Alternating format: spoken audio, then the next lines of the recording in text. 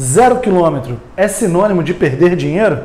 Eu quero que você preste muita atenção numa história que eu vou contar para você agora. Olha que interessante. Esse ano mesmo eu vendi um carro num valor bem elevado, tá? Um valor de 380 mil. E esse carro, em pouquíssimo espaço de tempo, em praticamente aí 5 meses, ele aumentou 100 mil reais. É isso mesmo, ele passou a custar 480 mil. Percebeu como que o carro aumentou de valor? Então uma coisa que todas as pessoas costumam ignorar é que o 0 km, a cada momento que passa, ele aumenta mais. Então vamos lá, o carro de 380 mil era um modelo 2020 e o carro 0 km de 480 mil também é um carro 2020. E aí eu te pergunto, que se esse carro tiver 5 mil quilômetros rodados e você pedir 409 mil dele, será que ele não vai gerar lucro para o proprietário? É isso mesmo. Então, de 380, ele foi para 409 e a venda pode ocorrer com facilidade. Porque, querendo ou não, são mais de 50 mil reais de diferença para um 0 km. E um detalhe muito importante, o 0 km está escasso e você não consegue encontrar o carro. E esse seminovo, né, com 5 mil quilômetros rodados, é um carro que se tem disponível para poder adquirir. Pegou? Então eu vou te dar uma informação muito importante que você talvez não esteja pensando.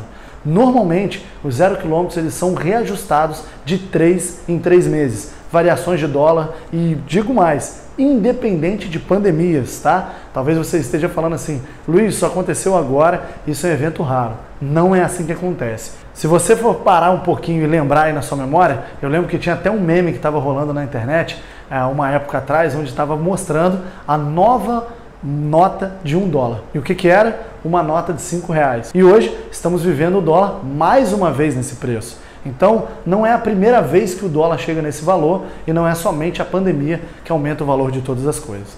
Você pode estar pensando assim, Luiz, você deu um exemplo completamente fora da minha realidade. Vou fazer um exemplo simples para você agora. Quando você vai adquirir um veículo, em média, as pessoas esperam pagar num seminovo, do mesmo ano aí que o 0 km, uma depreciação de 10 mil reais. E você vai pensar mais uma vez, Luiz, 10 mil é muita coisa. Calma aí que eu vou concluir meu raciocínio. Fica comigo. Olha só, você foi lá e comprou um Onix Plus, um Onix Sedan de 80 mil reais. E você decidiu trocá-lo novamente. Só que lembra que eu te disse que o carro aumenta? Em agosto desse ano, a GM ela gerou um aumento de 7,5%. Sabe para quanto que esse carro foi? 86 mil. E aí, você que adquiriu o seu carro por 80 mil reais, quanto que era esperado? Que você tivesse uma depreciação de 10 mil, que seria 70.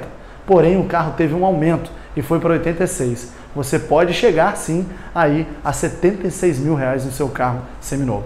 E sem contar que um carro desse seminovo, ele vai estar com IPVA pago e emplacado. Ele vai ser muito mais interessante para quem for adquirir. Tire esse bicho de 7 cabeças de você achar que o carro 0 km vai gerar prejuízo financeiro para você. Então eu que estou há 17 anos no mercado, posso afirmar, adquirir um carro 0 km não é sinônimo de perder dinheiro.